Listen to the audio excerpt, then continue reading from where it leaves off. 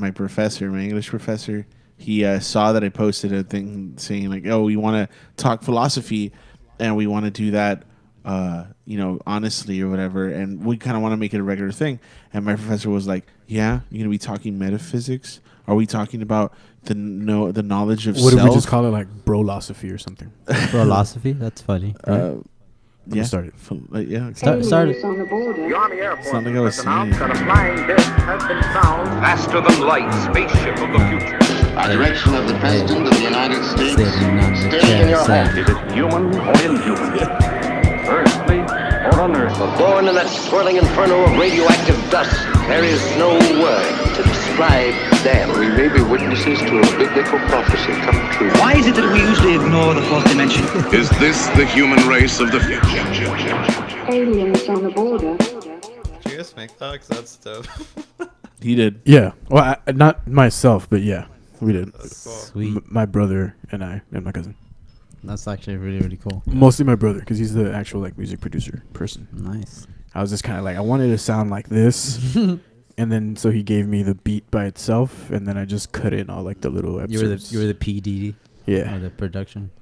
What? Kind of. Not. Well, I guess. All I want is for it to go aliens on the border at the end. He's like, I got you. That's how you do it. Yeah. Hi everyone. Roger, can you bring us in real quick? I need to fix something down here. Hey, how's it going? Welcome to another episode of fourth. No, I'm sorry. Shit. Welcome to another episode of Aliens on the Butter.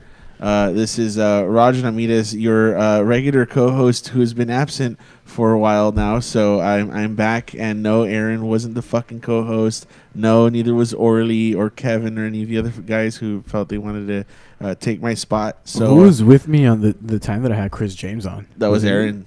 Aaron. Oh, it was Aaron. Yeah. What the fuck? I totally forgot about that. Yeah. So because you're forgettable, Aaron. That's why. I'm back. And I'm still a little tired, but I'm here. You always have your host, Josh. Josh is here. Say what up, Josh.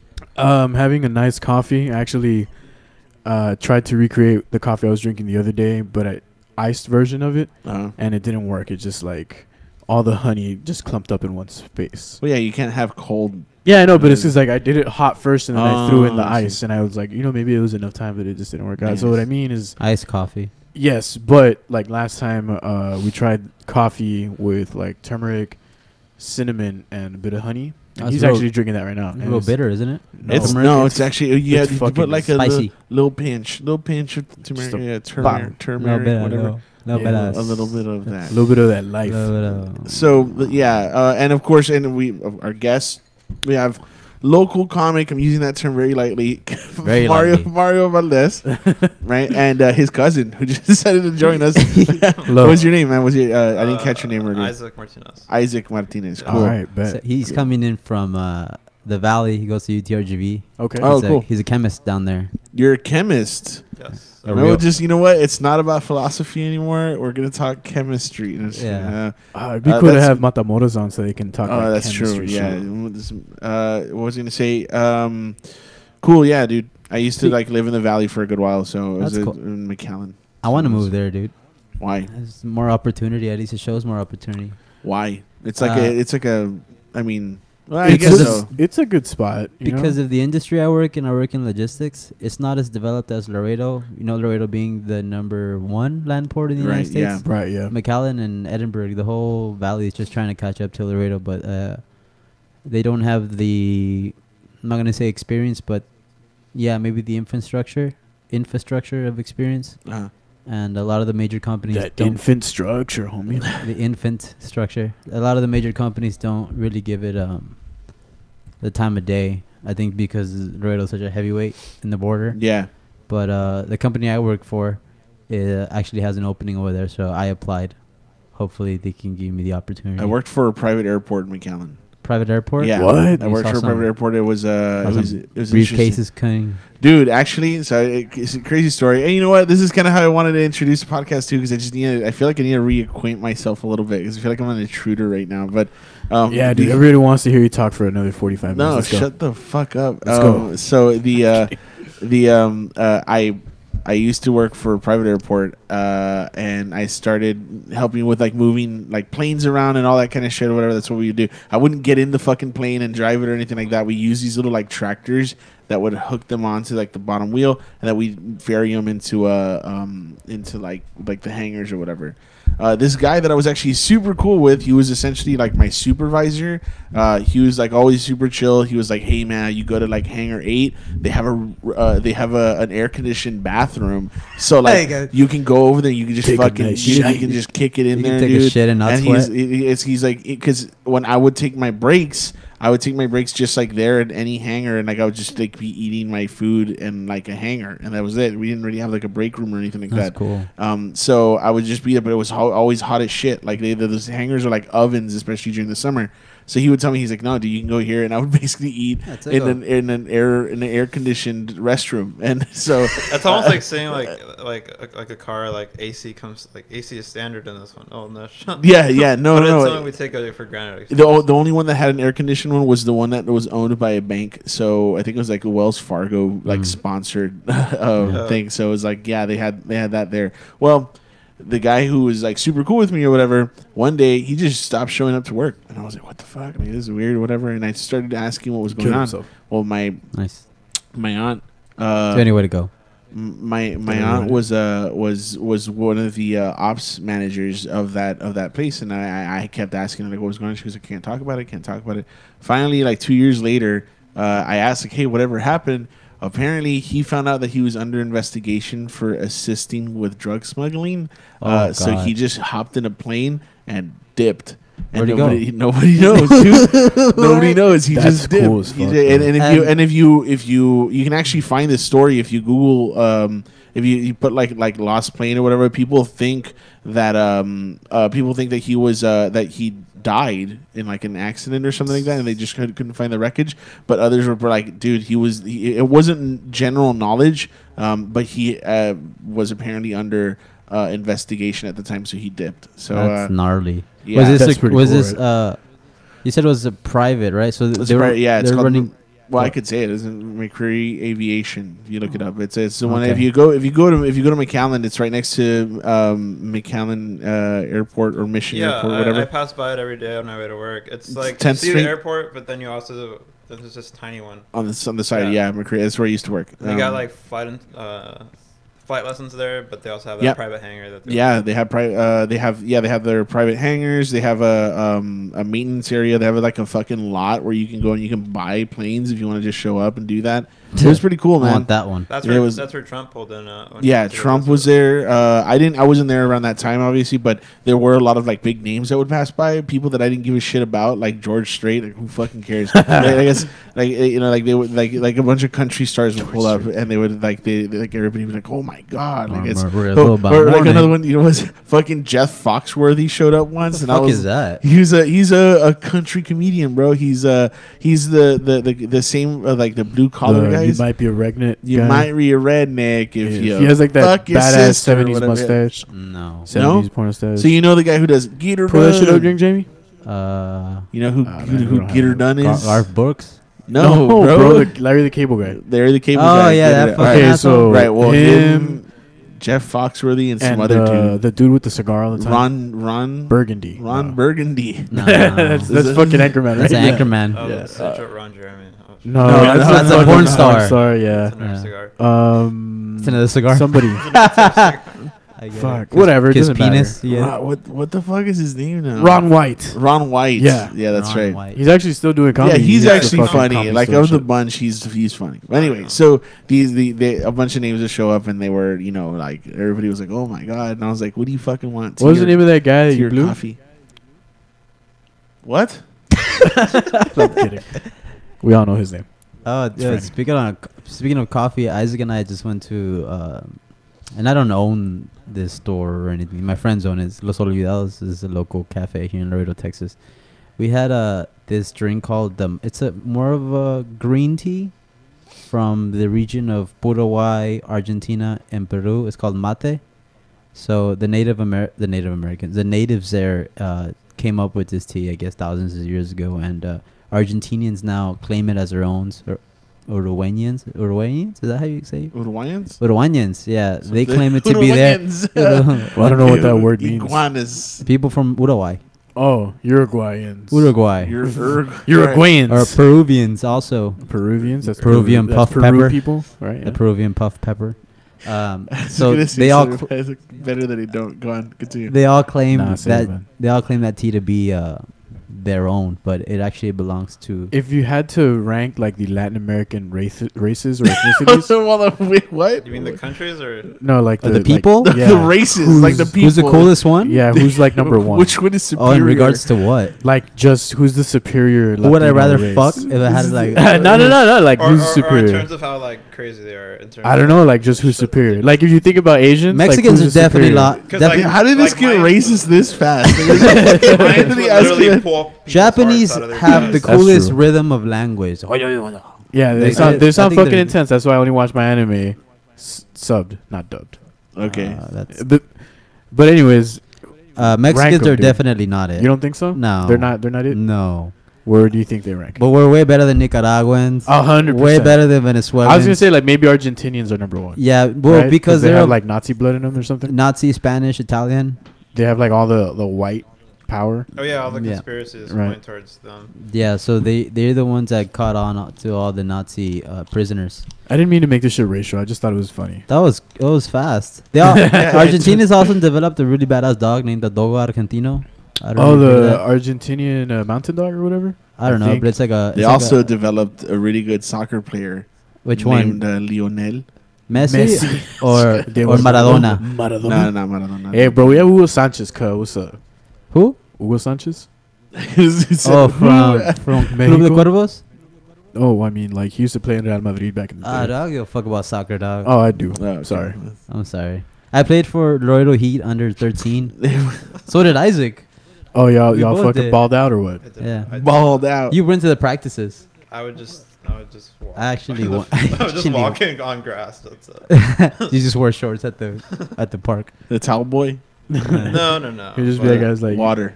I was just what the there. fuck did the guy from Superbad say? Chill out, bro. It's just fucking soccer and he kicks up the ball. Oh yeah, I remember Everybody that scene, remembers you dude. pissed your pants. Yeah. That was like in 4th grade, dude. Fuck you. No one forgets. Hey Roger, I brought Meditations and the Meditations by Marcus Aurelius Okay. Cool. and The Subtle Art of Not Giving a Fuck by Mark Manson. This book sucked. This but motherfucker, Marcus Aurelius, doesn't he have something to do with he was literally the emperor of Rome. Why did this Okay, Why did alright. this book suck? I don't like the analogies, even though I love analogies. So I read the opening of it, and it very much read like a Very s- like a teen Yeah, targeted book. Is that what it? it's like that's if what the you're- title makes me think of. if you're 18 years old and you never heard of Jordan Peterson, that's what you want to read. So here's the thing: I can't get behind a lot of. Well, maybe it's because I haven't been recommended the right stuff. But every time I hear Jordan Peterson talk, I just hear like incel stuff. Like it Okay, just. well, I mean, like his lectures. He's a puffery pastor. I don't know what that means. What do you mean? It's Yeah, a puffery, explain. you know, puffery. Just Okay. puff. All right. Like hamna, you know, Right. just no, what is that? He reminds What? me. No, he reminds me of like a life coach, Ben Shapiro. Like that's what. I don't that's know, what he Ben a does. lot, Shapiro a is lot more very, open-minded and a 100%. lot more open-minded and a lot more based on. Because he's a psychotherapist, He's a real like legit He's a- practicing doctor. yeah. That guy's really smart in that aspect, but I don't like how he tries to generalize his way of thinking towards everyone as if it applied to everybody. I like his lectures on like He's on the the idea of archetypes? God and On- archetypes and on shit. the ar- Those lectures are the shit, bro. Okay, I need to take a look at that stuff then. But I mean, One yeah, one of the things that kind of turned me on to this book was that. So I've read a few like what I guess would qualify as like self-help books. Like I read Quiet the Power of Introverts, and it was like this whole thing about Hey, where is that? like getting. I forgot to fucking bring it. You're an asshole. No, I'll remember next. Hey, look time. how clean those books are. I That's know, why I dude. want them. Yeah. Okay, calm the Crisp. fuck down. Uh, So let me drop fucking coffee on him right now. What's it called? So Yeah, you're man. just out here taking books. You didn't bring no books. I already gave him 2 books. I gave him Roger, the don't Prince. Don't be and that guy. Do you Roger. want the Prince and the and fucking Cthulhu books? Whatever. Not Cthulhu. It's like Dude, the, you guys didn't even mythology. say which ones you liked of mine except. The Oh wait, I Quiet already one. got the one that I wanted from Peralta Cinnamon. like Beyond Good and Evil. Fuck Peralata, dude. Why does everyone say his name like that? No, I don't. That's exactly how it's spelled, dude. What's funny is it's I remember like one of the first times we started hanging out with Peralta is I asked him, I was like, hey man, I call you Peralta, but like I don't know if you just don't like that because I'm addressing you by your last name only, and he was like, oh, it's whatever, man. Like, It's because we already have what's his name again? Robert? Robert. Yeah. Oh, we don't have another we Robert. don't have a in the Robert. group. Nah, but I don't, No, he doesn't look like a Robert. He doesn't look like a Robert. He doesn't look like a Does Robert. he look like a Robert? What He does he looks look like a Peralta. It looks like a, I don't know, like a Juan. Efrain or some shit. Ephraim. Ephraim. All right. Well, Ephraim is a cool name. In shout out English or in Peralta. He's Spanish. actually watching right now. Hey, what's up, Peralta? What's up, Peralta? We're gonna shit on religion in a bit, so Yeah. stay tuned. Yeah, stay in here, you Jesus lover. It's funny. Did you see the welcome mat when you're coming in? Yeah, dude, that welcome mat is fire. I totally took that as irony, and as soon as I walked in, you said, "Yeah, it's based on irony." I'm like, "Yes." I started cracking up as soon as I read it, and Kiana didn't understand why, and I was like, "Are you serious? Like, have you heard him talk?" But anyway, yeah. I read those that book, and the thing that I fucking hate about any and all self help books, is that they it's very much become a marketable thing where like they market like false positivity, or like I feel like they're just pandering for the most part. Yeah, well, that's what I'm saying. Well, pandering and marketing on that kind of thing, on this like false hope, like, hey man, everything's gonna be all right. Did you read 12 Rules? I'm sure. Buy my next yeah, book. I have that I book. have that. Yeah. But like, okay, I have it. Have not read it. A lot of people. As you can fucking tell. You're talking Peterson again, right? Yeah, this is. Hold Peterson. on, I want to finish up on the Mark Okay, Manson okay, book. all right. My favorite story in this was Metallica. I don't know, if it was a guitarist or whoever. James Hetfield, or It's at the beginning because I read that. Yeah, right. He it just gives that good example on him, and after that, I just started getting lazy on the book, but it is a little bit superficial because he wants it to be marketable. Mm-hmm. If you go too deep, like 12 Rules or Archetype of the Collected Unconscious, going young, and that's a lot more difficult for the collected, people to understand or to want to read, because no one likes to get that personal. No one likes to see that reflection of themselves in a book, because people fear it, And also, sometimes books are just like fucking difficult to digest. Yeah, well, this is actually a really easy read. Yeah, that's what I'm saying. Like, this is like, you can tell by the title. I saw the title and I was like, okay, it's gonna be a little bit superficial, but like this looks a little bit more intense. I'm going into. You're literally judging a book by its cover. Yeah, 100%. It's a good book. So somebody's asking. It's The Subtle Art of Not Giving a Fuck by Mark Manson, and there's a follow up to that, right? It says on there. It's called Everything Is Fucked, a book about hope. Yeah. So but I feel like it's hope. Hold up. Let me finish this. No, dude. The thing about this one was that everybody told me that it was a book that doesn't market on that false positivity. Like, it doesn't make it a point to be like super overly like positive about things and like ignore like that. Just Hey, visualize. that hey, sometimes shit is kind of shitty, and it's Can you okay pass to me feel the- shitty. Can you pass me the link to the live stream? Is there a way, or is that just on the Facebook? Just go on the Facebook. Yeah, you'll find it on Okay, there. If I'm you gonna- go to my I'm profile, gonna I share shared it already, so you can share it off of there if you want. Nice. Was gonna say, but yeah. What was the last thing that I told you I was reading? Yours. Oh, We were going towards meditations. Yeah, I was gonna ask. So today, Isaac told me forgot. that meditations wasn't published by, or it wasn't. it wasn't meant to be really shared. It was like his own. It was for his own self. He wrote. Can you that. talk into He the mic wrote- a little bit more? I'm sorry. Oh, that's cool. So he wrote it during a time of like great distress in his own life, and essentially it was to ground himself. He just decided to one day just write about the people in his life and people who were in his life in the past who weren't with him during those times. During that time that he was going through some real difficult things, and he just wrote down their name and then what they taught him, and so yeah, he didn't write that for anybody. He wasn't trying to give anybody advice. It was for his own consolation and to get him through it. Yeah, it's just basically a journal entry, Right. of a brilliant man. No spoilers, dude. No, just kidding. I'm joking. It's roughly, it is based on Stoicism, which is the philosophy he followed. Yeah. I the fuck was I going to say? I was reading Nietzsche. That was what I was reading last time. That's really hard, man. I was telling them about the one really cool one that I was reading. And I think it was more of like a compilation of like stories or like his like key like philosophies or things that he posed. And one of them was about how every student or a student has to be unfaithful to his master, because unfaithfulness is a quality of mastership. And I thought that was fucking dope. Like I kept reading that over and over again. I've read that, and it most likely was. So you cheat on your girlfriend, and I was like, dude, I'm a fucking master. No. I completely missed. I'm kidding. Don't cheat on your girlfriend. Yeah, don't do that. That's not cool. But do cheat on your girlfriend. But I also don't.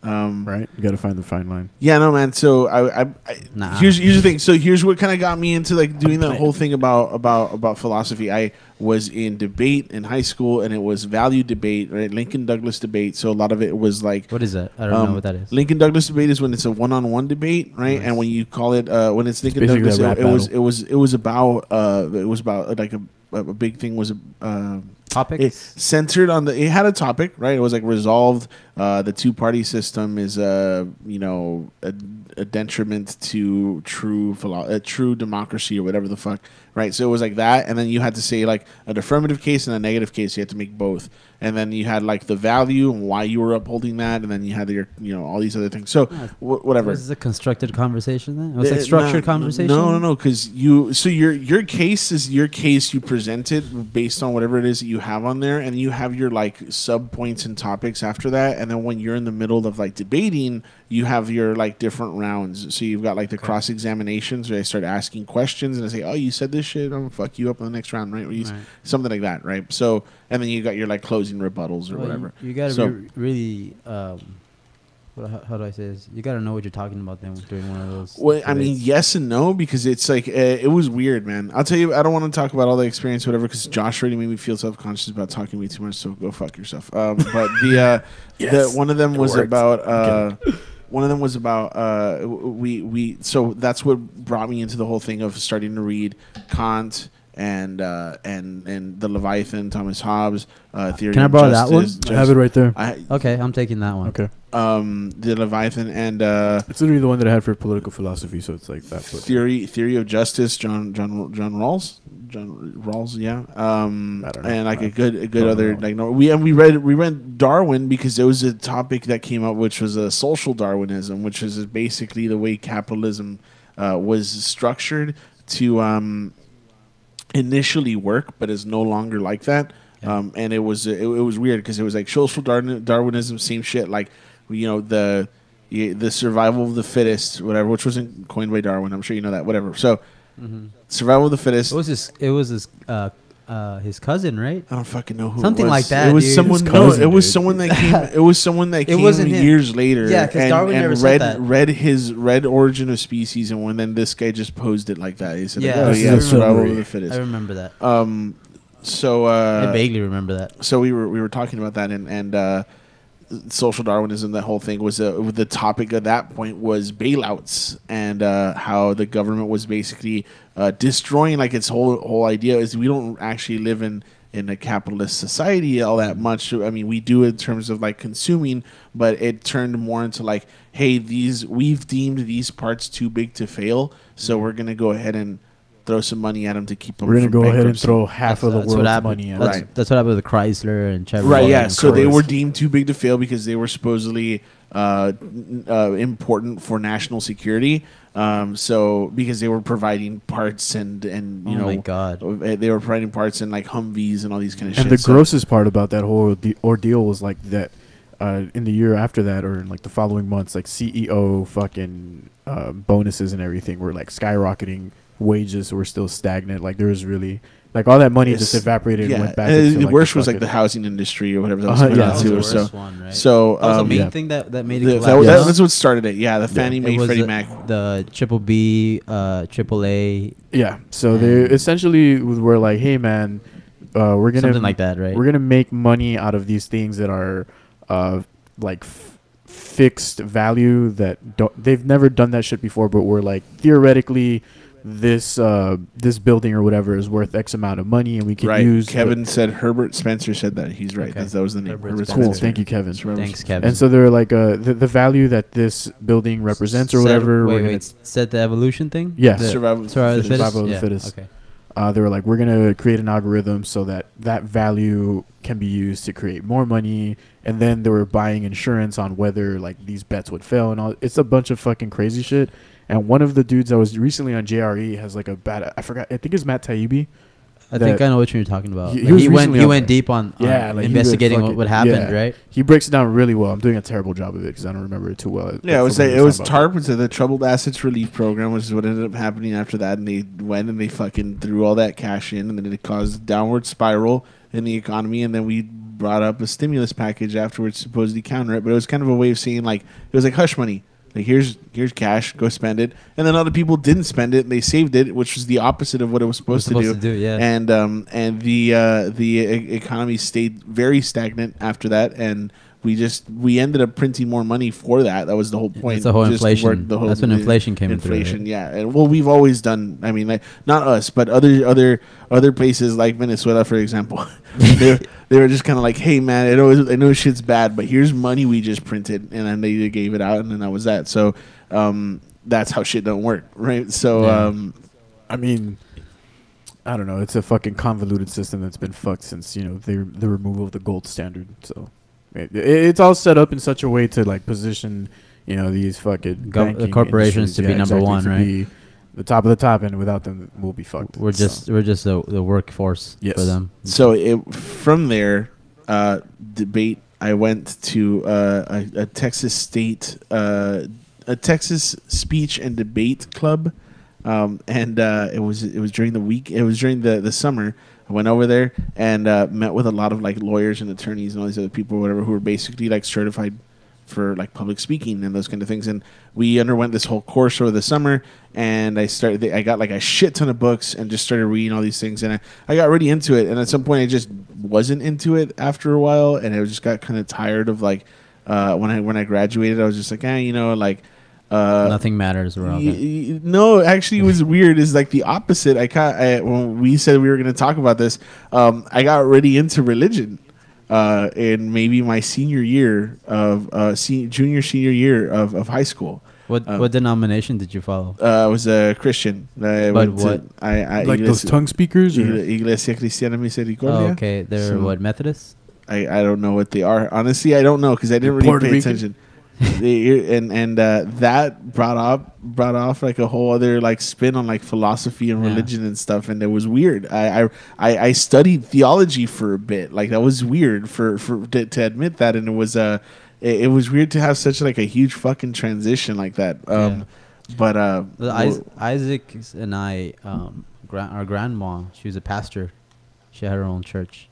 I lived in the church with her, actually. You lived in the church? Yeah, so the back of the house was the house where we lived, and then the whole front half of it was a sanctuary. Oh, damn. Yeah. It was just white everywhere, and a big cross. I don't want to be insensitive, but that sounds like it'd be really fucking creepy. Like I'd be really creeped out. No, it wasn't creepy. Well, one, because before it was sanctuary, it was just grandma's house. Okay, fair enough. And she was always a very religious woman. I'm not say religious.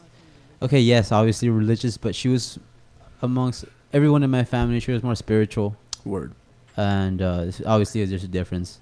And I know the people who followed her teachings, which was my immediate family. A lot of them took it differently. But yeah, both Isaac and I grew up in a Christian home, very, very denomination based on Baptist Protestant, which is Baptist and protest against the Catholic Church. So we were always quick, well, at least I was always quick to speak against anyone who followed the Catholic denomination. Yeah, I grew up fucking Catholic as shit. A lot of people here did.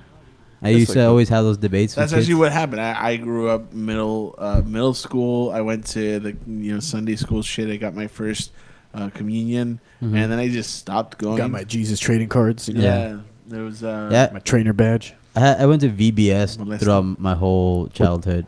vacation Bible school. Oh, okay, cool. So I went to the one at the church that I would go to. With my grandma would go to that church as well, and then I would go to my grandma's vacation Bible school. That I wouldn't go every year, but I would always be very active in church, like super active actually. I started. Drummer, right? You're a drummer. Yeah, I used to play in the worship band from like I don't know why is it always like, whenever I hear that, like that's one of the that's like the main position I think that. Dude, I got all that Christian girl. I was about to say you must have been fucking drowning in Christian pussy. No, yeah, I bet. Because Oh yeah, abstinence. That's the Christian loophole. Mario right? played the That's drums. The rest of us had to carry like 6 chairs. Yeah, to get the girls. God damn. Yeah, I just tuned my drums after the actual lecture was done, and everyone else had to carry like 50 chairs to impress the girls. But no, yeah. So from age 12 to 17, I played in the worship band. It was pretty cool, man. But playing music in general is probably cool. Yeah, and that's probably why now. Oh man, I don't know if you can find some fucking. It's like because you're more so caught up with like playing the music versus like what the content is in the music. You know what I mean? Yeah. Well, I don't know. That's just what I was thinking. No, you're right. Actually, it was funny. I felt the band that we had last time that we're all like kind of kids. Remember we talked about this? I don't want to say their name because I don't want to burn them or whatever. I was like a shitty youth band. Like shitty Christian church band. They were good. They were good. I'm not for kids. They were good, right? How old were they? I didn't. So here's the thing, man. I saw them at Boogaloo. I don't know what you guys are talking about. There was a band that played at the mic drop. I don't want to say their fucking names. I don't want to say it would be mean. But was it? I hadn't gone back yet, right? No, it was like the week right before. I think I remember you guys talking about that. Yeah, okay.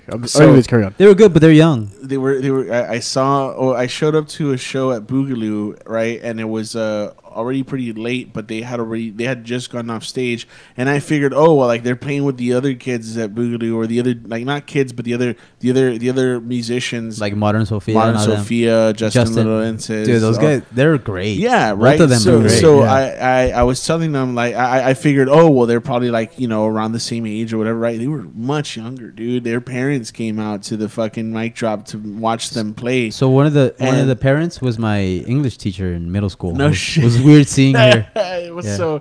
so.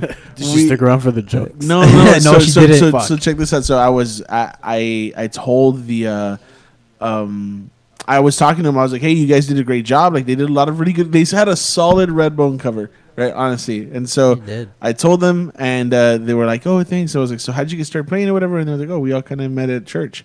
And I was like, "What?" That's cool. We cool. were all like church band, and we just started forming. I'm still friends. I'm still friends with a lot of people from church. I all those people I met in church, and in every single church I did end up going to, I have a special place in their heart, even after hating the religion as a whole. All those people, not well. I mean, for the most part, a lot of people are good people that go to church. They were great people. A lot of people. So I grew up like as they were my cousins, brothers and sisters. A lot of adults were my teachers. Straight up, just teachers along like the teachers I had in school. We all had our favorite teacher in school. I had my favorite teachers in church, and I still to this day I try to say hello to them when I see them, and I always shake their hand, and I respect them because, like I said, they were my teachers, and just like other kids in church say hello to my parents. And I've had the same respect towards their parents because, I mean, I grew up with them. So, yeah. But I mean, and I don't think like ideological differences warrant like disrespect. No, they don't. You know what I mean? Like, I mean, sometimes now it kind of does, right? Like we have that whole identity politics thing going on. Well, I mean, like, but that's more so like in the public sphere, like people beliefs wise. You know what I mean? Like, I don't think that like that necessarily applies to just. I don't really see it too much here, like animosity over like. There's not much. There's not much diversity. Do you see it? Also that. Amongst religion, no, because we all fall under everyone basically grew up under the religion, under the umbrella of Christianity. So amongst denominations and that level, I'm talking like if I'm an atheist, and my family will like. That's different though. That's your family. No, well, other people too. Like I've gotten like things. I actually get less. I get less of a challenge from the people I grew up with in church than my family. Do you get me? My your family's not afraid to tell you. Oh, hey, no. you're a They'll filthy just fucking sinner. Yeah, Hey, well, not necessarily all my family. Repent, motherfucker! Dude, I fucking love that. I didn't video. watch that video. Most of my family, they hate when I bring it up because they know I know as much as them, if not more than them. Oh, I see. You get me? Yeah. So there's nothing they can really say to.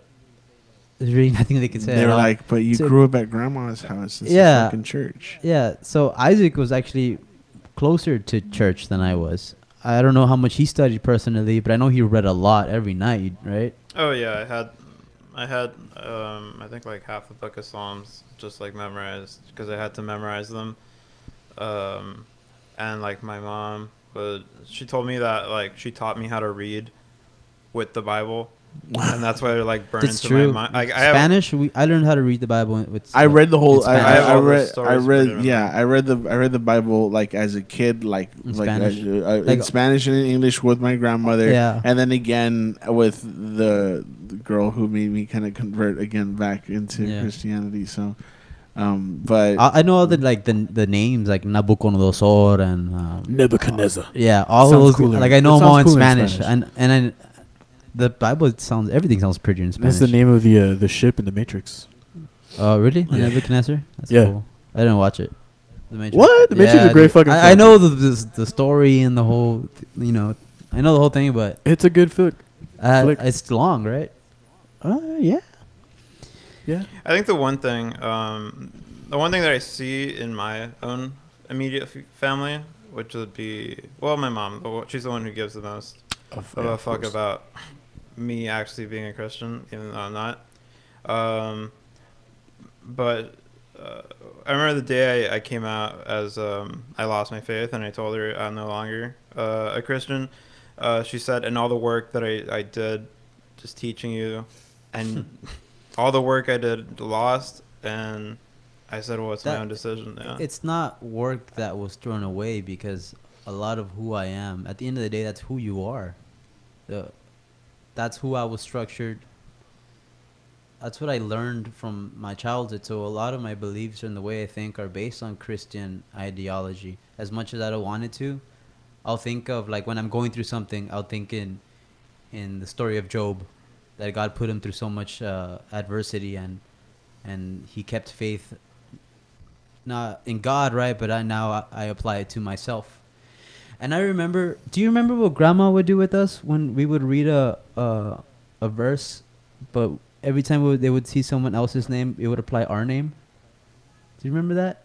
Oh yeah. And it was like an exercise to essentially get closer to God by, I guess, viewing these stories as if you were looking at yourself going through these. Yeah. So instead of third person reading, it was more first person reading. It was more of a meditation. So our grandma would make us do that, and so I started doing that. I remember becoming aware that I was reading my own life through the Bible as a child. And as I got older and I mentioned Job, it almost came naturally to think of my life through his example, and walk through knowing that the faith I have in myself was the faith that Job had in God. And even till now, even as I speak, even as if I'm speaking it now, it just like alleviates some pressure that I do have of life. Because it brings comfort. At the end of the day, like me personally, it's a dope ass book, dude. So yeah, that's one thing Christianity does do is it brings hope to people, and I wish I could talk to people without destroying that hope. Yeah, no, definitely. Like, and that's the same way that I feel like my mom. I remember when she was really sick over these last, like, you know, like maybe towards the end of December. Towards the end of December on up until recently, she's not in the hospital anymore and doing a lot better. But during that time, she kept asking me, she's like, why are you posting on Facebook and asking people for prayers and stuff like that if you don't believe in anything? And I was like, well, because you do. And I'm not going to take that away from you. Like, I'm not going to apply how I feel and that kind of stuff, whatever about it, you know, to you. I'm not going to say like, hey, it doesn't fucking matter with all these people who are offering their thoughts and prayers and support. It doesn't fucking matter because, I mean, honestly, we don't. Like, I'm not going to do that shit. Like, I'm not a fucking asshole. Every time someone says something, like, for example, when you asked us to pray for your mom. Yeah. I think I told you I'm sending good thoughts and energy. Yeah, no, and I always expect that. I was like, hey, send thoughts, wishes, prayers, because vibes, whatever it is that you want to send, dude. It's just, my mom needs that energy. So I personally now, like, I operate more on the idea that there's always like a balance in the universe, kind of thing. It's just like you get the energy that you put out, and it's as simple as that. Like, that's the way I feel. It's kind of like a golden rule kind of thing, I guess. But and there is something there, because getting more into the more metaphysical side of religion, or I'll call it Christianity, because that's really all I know. I don't know if you remember ever being in a prayer group amongst people, like in a circle. Yeah. Okay. So when you're going through that and you feel like people say it's a presence of the Holy Spirit, but it's a collection of it's an energy that you feel, and you really do feel it. I felt it many times. Sure. Yeah. And people claim, but that's a human trait. That's a power that we have as human beings. Right. We're able to bring together. We want to call it a vibe. The music too is also a big thing. Like, I remember seeing I read about the whole like psychology behind that or whatever, about how people were wondering why it was that music was such a big part of it. And it's like, well, some dude said like, hey, look at the difference between like a prayer circle that doesn't have music in it and a prayer circle that does. It's always a lot more of a intense experience when they have music. And the music's purposely constructed that way. It used to be back even like when it was like classical, like even just like the hymns that they used to sing. It's music itself is primitive to the human being. Yeah. It wasn't always just enjoying listening to being sad and listening to Interpol or getting high listening to Pink Floyd. It used to be very much based on ritual. So in the primitive mind of the human, it's very old music. And like you did mention that music while you're praying is a lot more pretty and intense. Yeah, it's more intense, and just like all those human beings got together and prayed, and you felt that energy or that. Yeah, I know it's funny. No, it's right now. But every time, Kevin just put vibe check. All right, dude. Every time someone asks for prayer, I think of the times I felt being in a prayer circle and feeling that good energy. I hope that me as an individual can send that energy that I hope I still carry to, for example, your mom. You get me? So I'm just carrying on the idea that I can carry energy like I did when I was a Christian.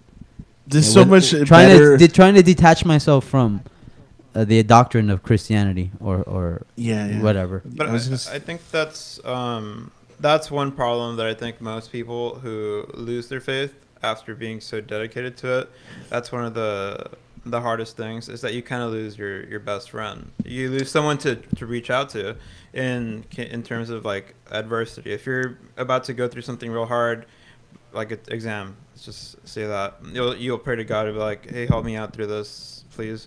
I'll suck your dick. But when you don't, when you get out of the faith, you no longer, what are you going to pray to God? You don't believe in that anymore. It's really just you that you have to look at, and you look around, it's just me here.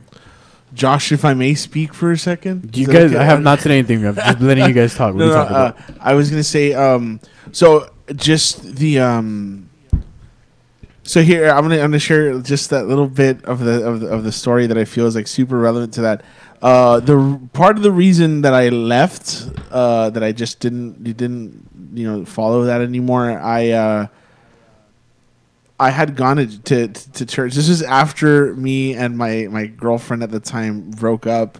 That I just kind of felt like I didn't want to go anymore because it was going to be awkward because she was always there, right? But I kept going either way. I kept going, and I kept going with a couple friends that I had like kind of decided to come with me and stuff. Pickles being one of them, right? Pickles is a woman? No, Nichols. Nichols. He's the Pickles. Yeah. So. We would go whatever pretty often, whatever. And one time, and I think Nichols was there to witness this. They pulled me off to the side, and they were like, "Hey, if we can, just I need to give like a quick, like I need to talk to you about something." they pulled me off to the side and they basically said like, hey, I know you and this chick aren't together anymore, but some things were said that I need to address. And it was basically Who pulled you aside? One of the pastors, Right. and they basically like accused me of some shit. I'm not gonna talk about this or whatever. But they accused me of some shit, and I was like really fucking pissed off about it. And so I love Jesus. That was the first time that I was just like, all right, I kind of don't want to come here anymore. Like that was that. Like That it was made me Misericordia? yeah, that was it made me really uncomfortable.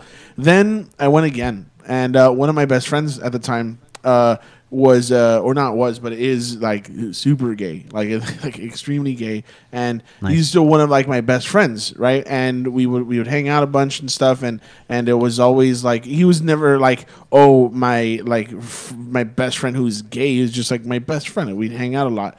And one time, his boyfriend and the girl that I was talking to at the time or whatever, we went to church, and while we were there, like, you know, we were like talking about this and that, and we left, right? When I went back by myself, they made it a point to start talking about who you're hanging around with or whatever, and they singled me out, and they were like, you have to pay attention to your friends and the lifestyles that they're living, and because you personally have a responsibility.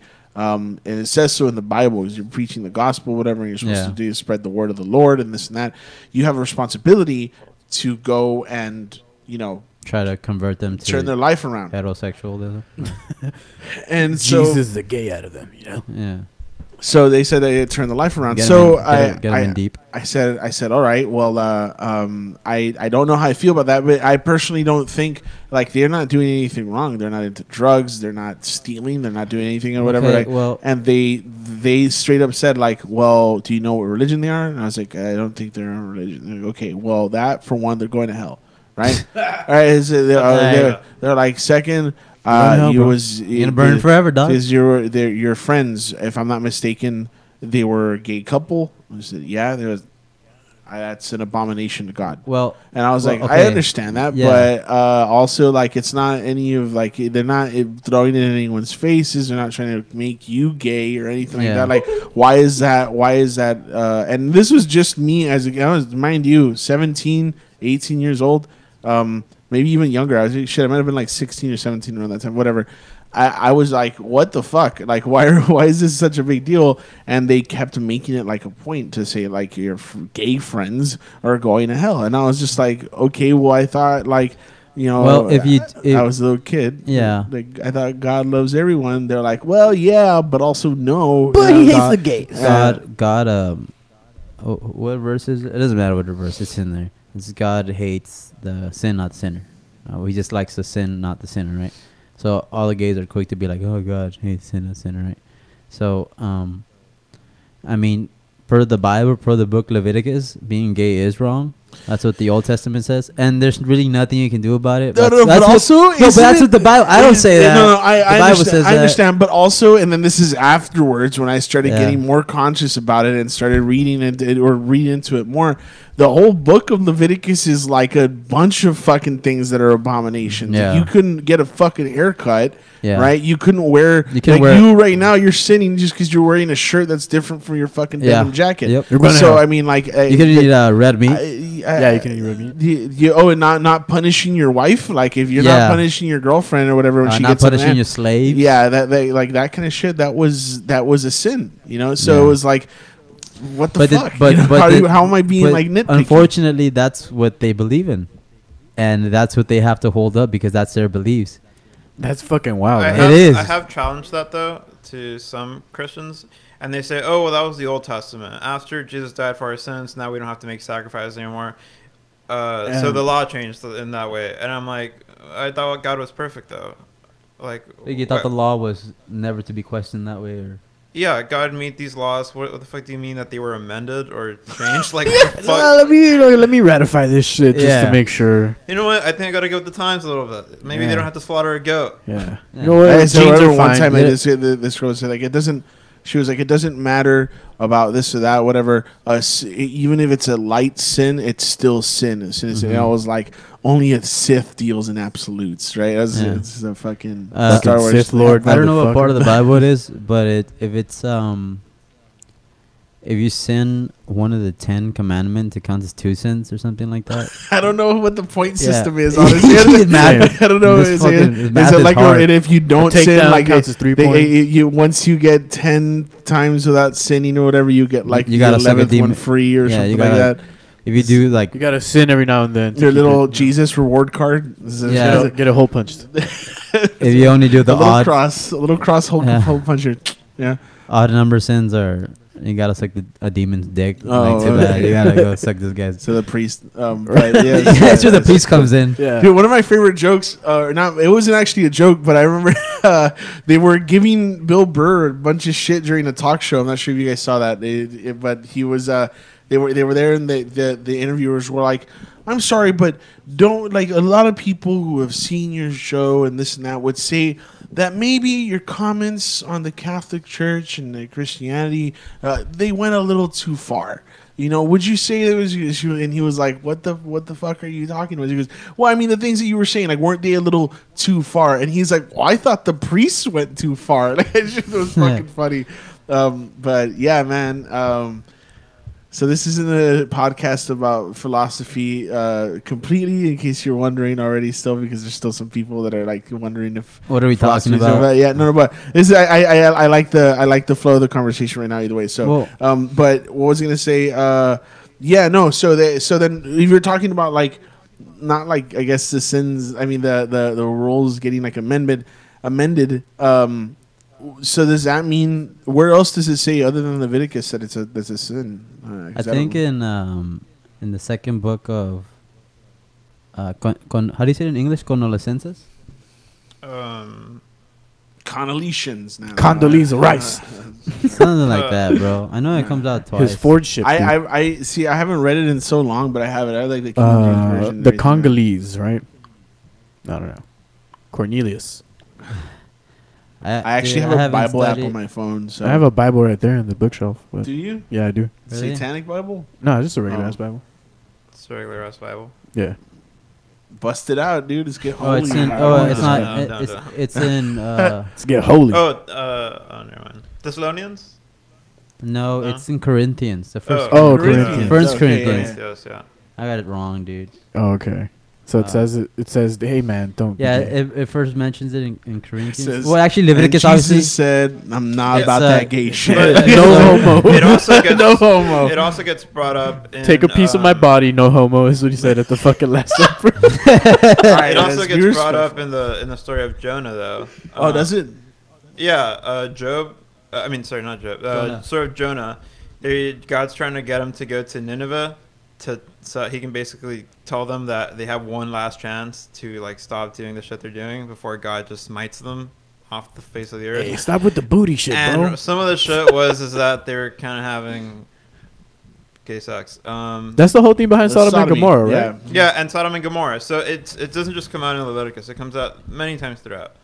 Yeah, Corinthians says, do you not know that wrongdoers will not inherit the kingdom of God? Do not be deceived. Fornicators, adulterers. Let's talk about the Book of Enoch. Idolaters, but wasn't this all sodomites? No one ever talks about the Book of Enoch because it's crazy. It's Enoch, fucking cool. Enoch was the son of. Yeah, he's like one of the descendants. Abel, right? Yeah. Yes. He was the son of Abel. And he's also one of the only people that doesn't die, gets literally taken. No, that's Elias. He also him. He doesn't fucking die. Elias? Who else? Am I right? It's like a flaming chariot. They're like Kyle, dude. That's where Eric von whatever gets chariot of the gods.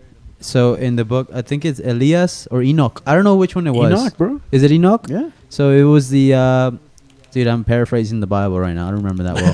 Paraphrasing the Bible with your hands up here in a grand gesture. No, that a chariot that had wheels turning within wheels came from the sky. Basically, a UFO came. They're like, "Hey, Enoch, fuck humans, right, Kyla? We're gonna so it was like a lion into the domain with like of God. 3 heads or something like that. And then that's when it goes back to like the. That's Revelations, I think. Oh, is it okay? That's cool. the beast. That's when it goes back to like I need to reread the fucking Bible. I need to do that shit.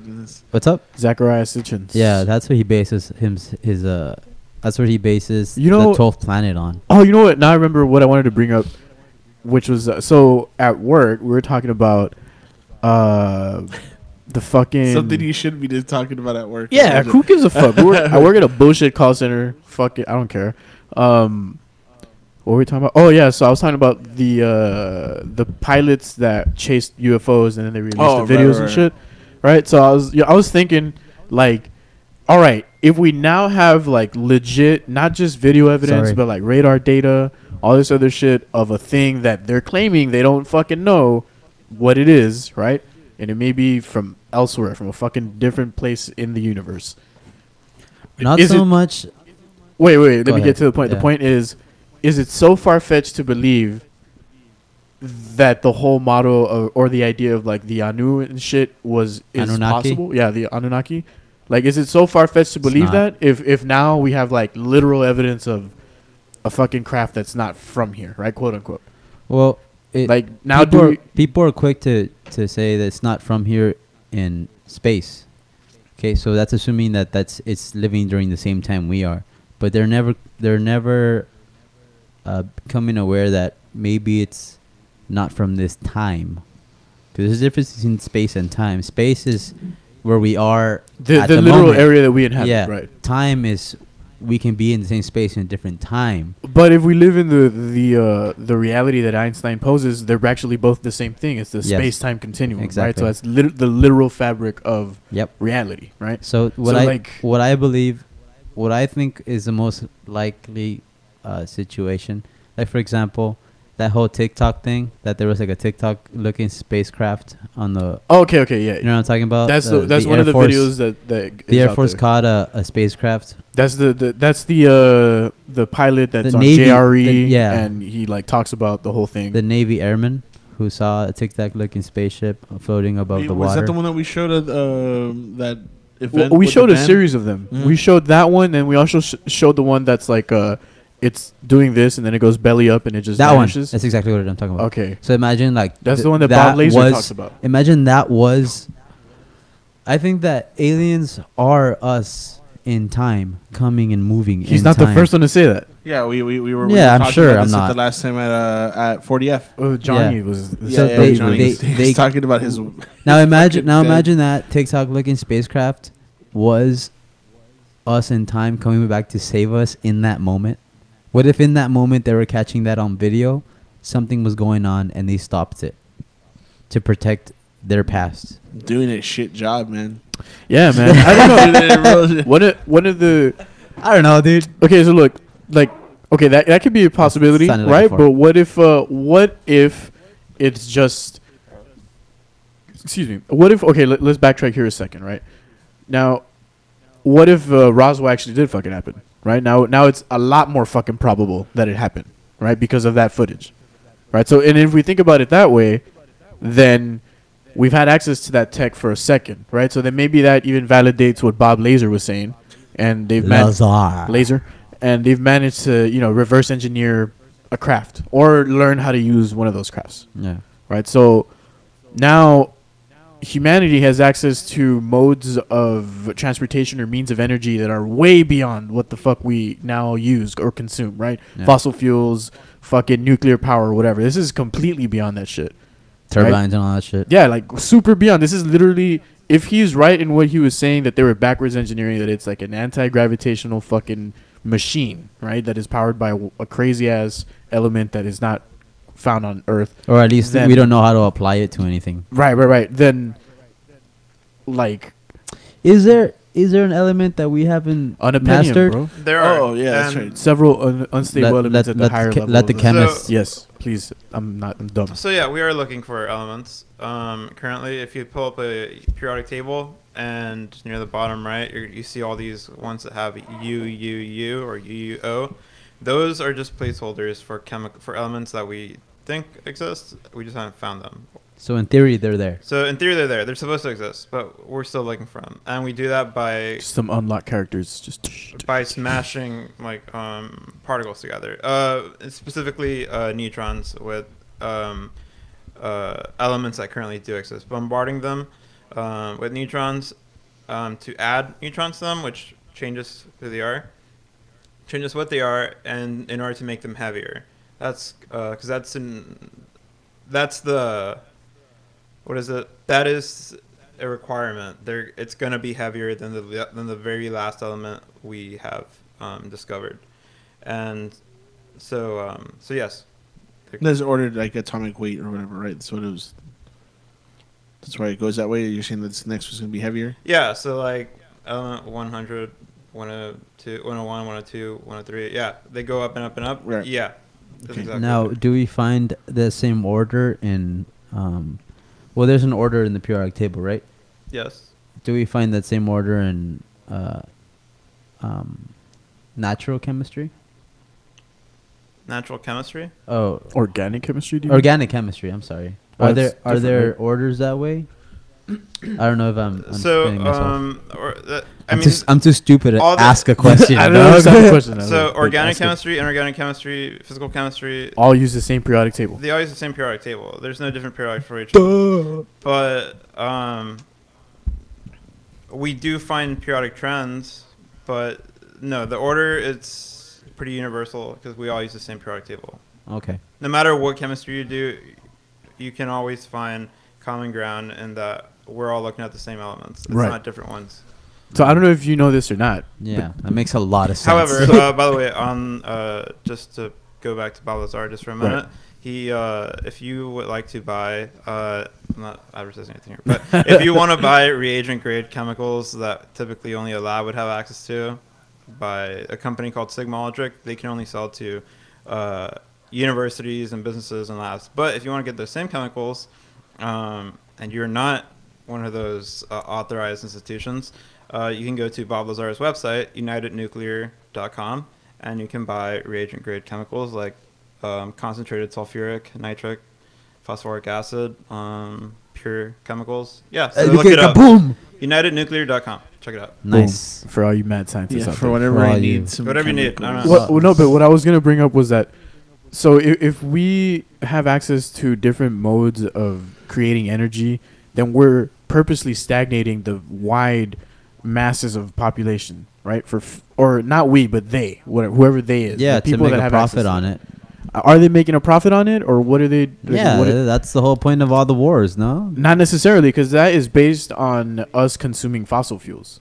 That's I'm saying if they have access to energy doesn't use fossil fuels as a means to create propulsion or whatever, then that completely renders them obsolete, right? Like Right. if we're able to. So the reason they're not using that is because they don't want to go broke. They want to keep making that Yeah, money. we do have the technology for that. If you look at College Station, they're the first city in Texas, I believe, to be 100% powered by renewable energy. They don't burn coal or natural gas to produce their energy. I mean, they still have gas there, but to power the city itself, it's all completely renewable. Okay. So and we can So like solar and we can fucking definitely wind. do that. And one way to do that, to achieve it, would be by investing heavily, more than we currently do, in nuclear energy, and get the money or the lobbyists who fight against it every single day out of our politics, because it's really that lobbying against it. Because I mean, if we all switch to renewable energy and we all drive electric cars, I mean, They get fucked. they're gonna get fucked in terms of money. I think it was Elon Musk that said that he could solve we as humanity can solve the energy crisis going on in China.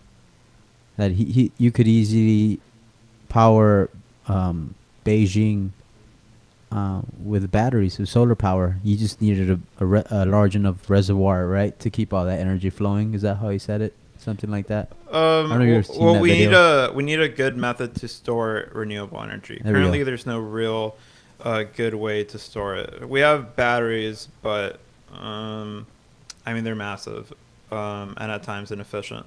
But batteries are the way. We just need better batteries.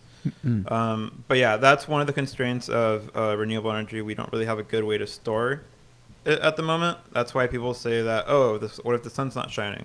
What if the wind's not blowing? We don't have a good way of storing it. And that's why we currently depend on using it up as it's being generated. But the more research and getting lobbyists out, just throw money at it. We can already literally power ourselves off fossil fuels. And then it just plays into a factor of powers that be don't want to, Yeah, they don't want to lose their money, so Yeah. they're gonna keep it. Because like all the like Middle Eastern like royalty and shit, that's what they're based off of, right? Am I right? That's how we have trillionaires, and they don't even talk about it. Like you've never heard about them. Yeah. I don't have any chemistry questions, man. I wanted to. What I wanted to bring up was Bob Lazar talking about element 115 back in the early 90s before they discovered it, quote unquote. Because like there's an actual clip where it's his. I mean, I don't want to look it up to be honest, but you can find it where he brings up, oh yeah, they're using this element specifically. It's not naturally occurring here on Earth, but this is the element that they use in the whatever the fuck powers that vehicle that they had that he worked on, right? The Blackbird SR-71. No. Like Oh, this is where like he was talking like about a where he classified worked at like vehicle. S4, where they had like a craft from a fucking elsewhere I or whatever, see. right? So he's saying it works with this element 115, right? And this is him saying this like in the early 90s, late 80s. And then if you look up like when it was actually discovered, We do have 115. no, that's right. That's what I'm saying. But it was discovered way after he brought it up. Like he brought it up before it was public knowledge. Is what I'm saying. So at the time he announced it, it wasn't yet. Yeah, like that was like late 80s, early 90s, where and right before they tried to like discredit him or whatever, and then like the whole Area 51 thing died down. He brought that up in an interview, and then like the official discovery date for that element is not until like the 2008, 10, somewhere on there, 2011. So like there's some truth to what he's talking about to a certain extent. But now what I'm saying is that like if in fact whatever the fuck the Navy chased was like an extraterrestrial craft, then is it so far-fetched to consider that our origins are based on what the fuck Zachariah Zitchins was talking about? Well, as far as all the practical elements that we can actually use to, for example, build spacecraft and things like that, they've already been discovered. The new ones that we're looking for, we're really just looking to discover them for fun, or not really for fun, but just to fully complete the periodic table, because they're not really useful for anything. Yeah, they're very unstable. They're the so higher unstable, elements, right? They last for like picoseconds. Like you can't even study them, and so really all we do is look for a little signal, and if it's strong enough, then we just want to be able to say that it exists, even if it's not useful for anything, because it's so heavy that it's quickly going to destroy itself. That's what radioactivity is, like the decay of the actual element itself. It's an element that's too heavy for itself. It can't exist in itself. It's constantly breaking down, and it's releasing gamma rays. It's just breaking into each other. It's collapsing because it's so heavy. Are gamma rays the energy that is throwing out? Is that what gamma ray is? Radioactive like isotopes, yes, they're releasing. It's like a part of the electromagnetic radiation spectrum, but it's very high energy. And with that, they are releasing. It could deteriorate like your DNA. With like that, they're releasing particles. That my mom commented. Did you see that? Sorry, keep going. With that, they're releasing radiation as a means to become more stable. So essentially, they're like purging themselves. They're getting rid of it until they can reach a state where they're okay. Yeah, the half-life, right? That's what yeah. you said? Okay. Yeah, they're trying to exist as a stable isotope of itself. So the whole like thing about like Chernobyl was just supposed to be like another 1,500 years? Or is it you're not gonna be. We're all gonna be dead. Yeah. Many people after us are gonna be dead before that place can ever be re-entered safely. Which is wild. Yeah. That's what. I don't know. I assume we're probably a lot more efficient. It's crazy, right? It's fucking insane, man. Yeah. The series is amazing. But yeah, that's that question of where are we currently discovering or looking for new elements? Yes, but there's really no point to, because not that there's no point to, but we have so much more to learn. Right, all the useful ones. Trust me, we already have all the ones that. Yeah, the fucking most common ones. So you feel like not you feel, but is it basically like improbable that there would be like some groundbreaking element that we'll find that's like gonna help? At like, least not on the surface of the planet. You know, like we still can't account for the unknown. Like what? Because he's saying like in terms of like factoring, like you're talking about. you're talking about like they know they exist, and we'd be able to figure out if something would exist. We just need to find it. You know, like the whole like proving of like dark matter. Even is that like the same thing as just kind of explained and like theorized to be in existence. Just you can't, I mean, attain it, or it wouldn't be useful in any capacity at that point. It's measured by what we can't measure. It's measured by what we measure. Let the scientist answer. Yeah. Yeah, my head hurts just thinking about that. There's what I'm saying is, for all this badass technology that you see, we're getting videos of aliens doing shit, like switching speeds or switching like direction at like crazy fast. Yeah. I don't know what. Obviously, I don't know what technology they're using. Right. But as far as it'd be crazy if you did. It's like, look, man, let me tell you, it's this. And the limitation, like we've already discovered all the practical elements. So looking for new elements on our own planet isn't really going to help, because they're all going to be radioactive and they're all not going to exist for very long. Exactly. So that's why it's important to perhaps study theirs and see, are they currently using what are they also currently within the confines of the periodic table that we have access to, or like what are they on, man? I don't know. That's the question. And from you got a table 2. It's like, dude, flip the page. Dude. What? There's a back. There's a fucking back. To this. No, and again, this is like what Bob Laser is saying. I'm gonna keep saying it. Hey, so look, I have the thing though, like a question. Like, say we do, confirm, or we have confirmed the existence, but say we're able to go and prove the existence of these like extraterrestrial crafts or terrestrial crafts from another time, and we're able to sit it down and like work through it and reverse engineer it or whatever it is. So fucking what? Like, how is that going to impact anything? It impacts everything, dude, because it dissolves the limits of what we believe is possible, right? If they grow up and they tell you there's only if they teach you as a kid, there's only 10 numbers, these are the only numbers that exist in the world. And then one day you find an 11th number and you're like, what the fuck? Now you have access to all this other level of knowledge that you can learn into, right? So if all our lives, haven't learned like most of this stuff here though, like we're talking about like what right. Okay, I'm not saying we have. All I'm saying is that we've been conditioned to have a specific worldview, right? Where ideas such as, hey, there's actual beings out there that are not like us, that are from elsewhere, that may have created us, right? That's one. And people are like, no, that's fucking crazy. Well, you know what?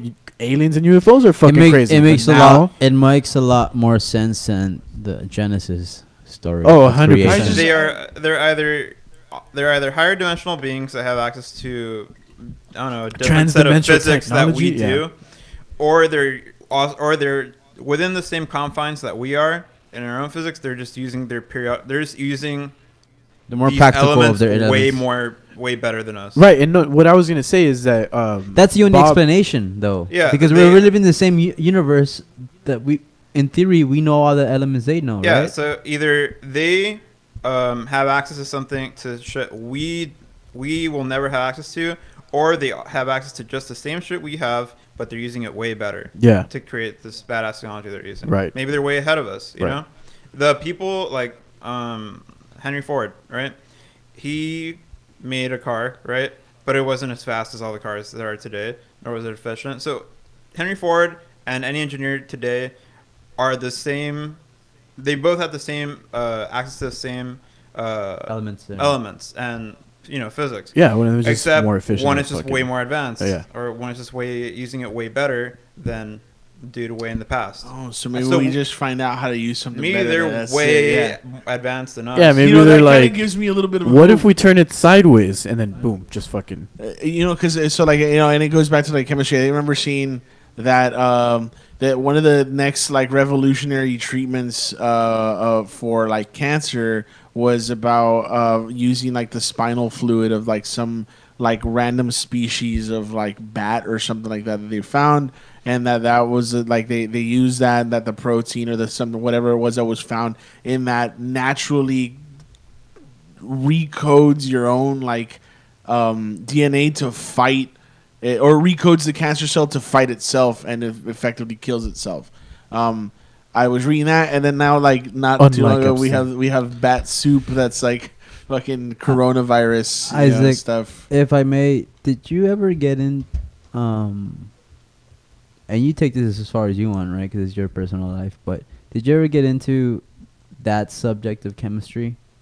What subject of chemistry? You know how you brought up the whole cancer thing and finding a cure through. I mean, I'm currently taking medicinal chemistry, which is all about drugs and their how they are able to achieve their medicinal effects. The semester just started, so I don't really know much about it, but right. We do have other methods of treating things beyond taking a pill or an injection. We have drug delivery systems that are made using nanoparticles. Silver nanoparticles are great drug delivery systems. We also have targeted radiation therapy, you know? So there are many ways to treat things. It's just we still have to advance. That's what I'm saying. Yeah, like we're not there yet. Yeah. So elementary level. Back then we used to have to just in ancient times we had to look to plants and stuff for medicine, something that could make us feel better, maybe get us high to eliminate pain. But now we can actually synthesize molecules on our own without ever having to look to. Is there another step higher than that? Is there something more than making up? Can we make entirely new things now instead of mimicking natural ones? What mimicking natural ones? Like, because basically, I mean, you wouldn't know. Because I mean, I think if you knew that you'd know, right? Like, is that you're trying to say? What we can do? All right, yeah. I mean, we can. We're always going to look towards our nature. We're always going to be inspired by that. Right. But yes, we can create new things that aren't based on nature at all. Nanoparticles, for example. Silver nanoparticles, you're not going to find that in nature. That's us purposely making making individual particles of silver, for example, in a certain shape, in a way that they can encapsulate certain molecule and deliver it to this area of the body. So will we always be forced to look to nature? No. We can definitely create things that are man-made only and would never have been made, would it not have been for us. Yeah, like would never naturally occur. Nanoparticles are one example of that. Vaccines, do they cause autism or not? No. Okay, cool. Just making sure. Just making sure. I was reading the other day, or not reading. I was watching this documentary on a docu-series on Netflix about the next big pandemic or whatever. It's kind of ironic that I saw it like 2 weeks ago that I started watching it, and then like not too long ago the coronavirus thing started in China. I think it's like up to 1,900 confirmed cases now, and like I think the death toll's like at 11 now. I'm just waiting for these motherfuckers to get back up. You know. No, 18 people have died. 18 people have died now. I mean, as of right now. Oh, shit. I don't know. Or as of maybe 25. As of 5 hours ago. It wasn't 25? Three more. I thought there was 25.